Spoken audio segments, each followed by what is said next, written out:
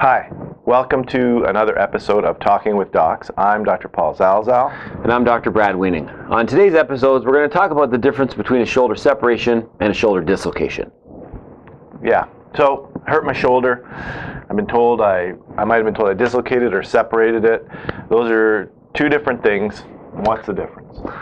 Okay, really important to clarify because not only the symptoms that you're going to experience, the mechanism that caused it, but also the treatment's going to be very different. So typically when someone says they have a shoulder separation, or when a doctor uses that term, they're talking about when your acromion, or the hooked part of your shoulder blade, separates from your clavicle, or your AC joint. So this is a model of a right shoulder.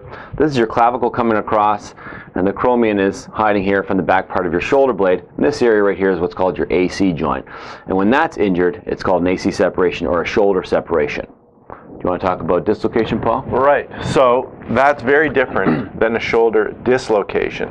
So on Brad's model of his shoulder here, you can see the humerus, the top of the humerus, which is the humeral head, and it goes into the socket, which is called the glenoid. And a shoulder dislocation, as opposed to the separation we just discussed, is when the humeral head dislocates right out of the glenoid, and then is hopefully put back in quickly, either at the site of the injury or in the emergency room. Yeah, so probably the big difference that the patient would experience is that when you have a shoulder dislocation, it requires some type of immediate management, whereas if you have a separation, you're going to have a sore shoulder, you're going to go to the emergency room, and then ultimately the x-ray is going to be what differentiates the diagnosis of the separation versus the dislocation. Yeah, and the clinical examination can help too.